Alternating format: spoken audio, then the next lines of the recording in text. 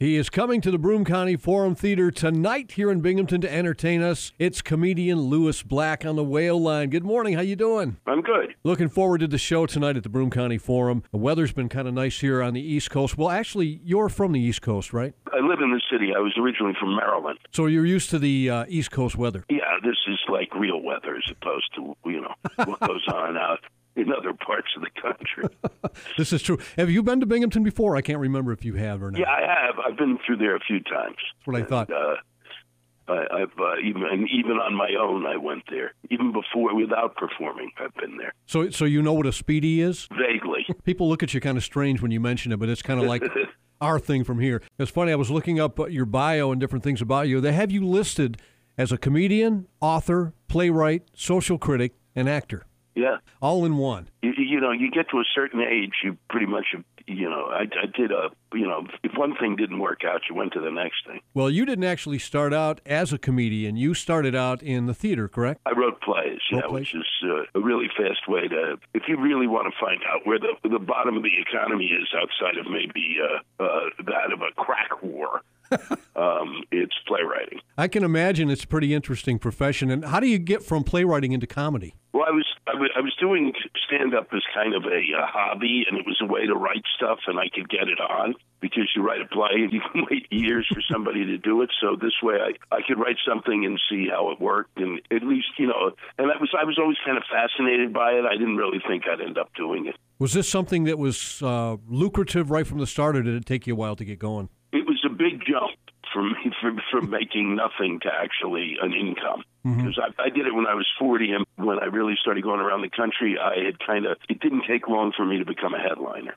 Being on the road and doing stand-up, you travel and you play a lot of different venues. So, Lewis, do you prefer venues like arenas, college campuses, or club settings? What do you prefer? I prefer a theater that's like 1,500 seats, around that size. It gets to be, there's one arena in of all places, Mohegan Sun, where they have gigantic video monitors, and it kind of works. But most of those, nobody's big enough. I don't, however good the comic is, they're still watching you on television when you're in a big arena. Hey, Lewis, let's talk about the tour that you're doing right now, The Emperor's New Clothes, the Naked Truth Tour. And not to give up any material that you're doing, but the issues that you focus on, of course, you're known for your rants and different things. Is it more of a slice of life or more political, or do you kind of mix it up a little bit? Well, I always do, but half of the thing is generally slice of life, and the other half is, politics. But I try to keep the politics about how it affects people as opposed to the personalities.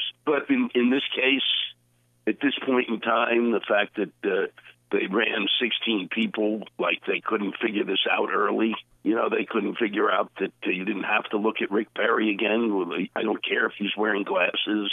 Okay, can we move on? You say The Emperor's New Clothes. It's an interesting statement, because what comes to mind to me is people are all jumping on like a bandwagon or a type of concept, because everybody else is doing it. Yeah, well, it's that whole thing of, these people are walking around. I just find it amazing that a kid's fairy tale still holds up. The guy's not wearing clothes. They're not wearing clothes. Really, the only thing that Trump has shown, outside of the fact that he really has possibly the largest ego ever manifested on the planet, the only thing that he's really shown is that people kind of gravitate toward him because he's talking. Yeah. Like a human being. And a lot of leaders, from the time they're in high school, they're trained to be leaders, and they come up with a leader voice. And the leader voice doesn't work a lot of the times. The other thing is we spend so long watching these people, by the time that they're really talking to us as leaders, we're sick of listening to them. That's interesting. So let me ask you, Lewis, what is your stance on the Trump bandwagon? I think it's unbelievable. I think the last thing was really, it seems like it doesn't matter what he says. Yeah. He could say, I'd like you each to eat your firstborn during the Christmas season, and he'd get a jump in the polls.